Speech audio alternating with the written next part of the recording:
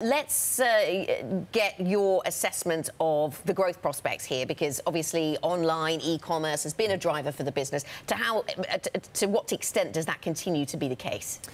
I think we're seeing an ever-increasing demand for our products, which are paper-based, as you know.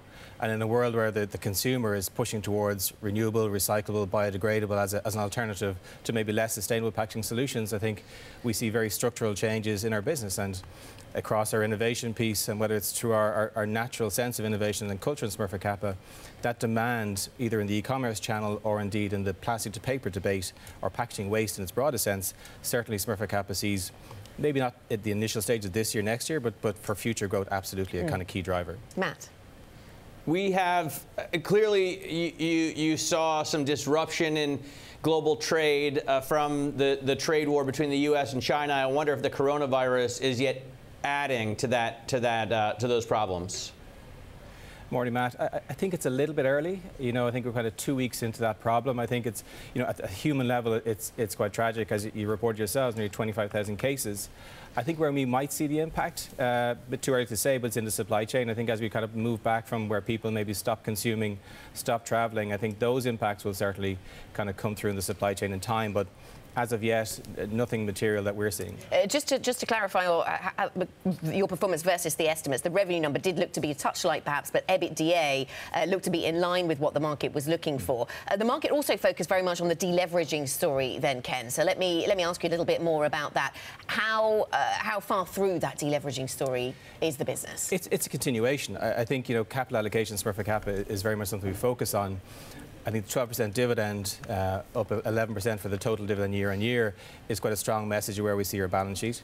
I think our current rating of BB+, BB+ Ba1, we're at the top end of.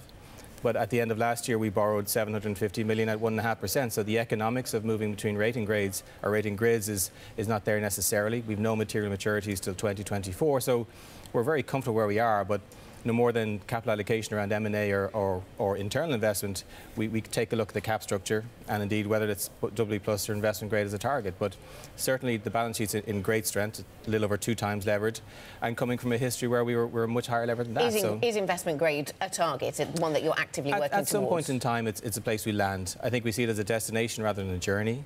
Our metrics are very much at the top end of where we are.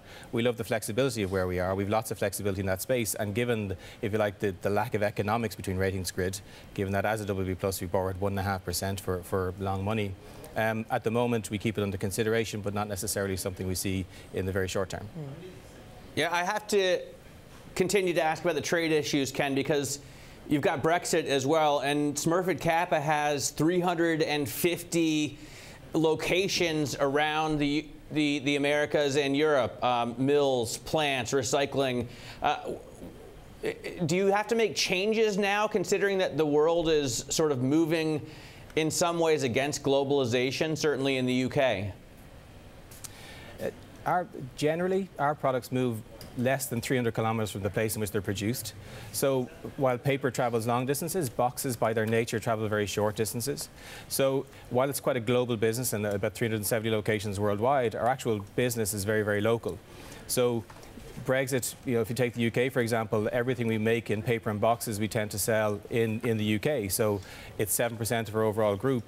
But as an island economy, if you like, it's quite well insulated against any kind of internal, external trade flows.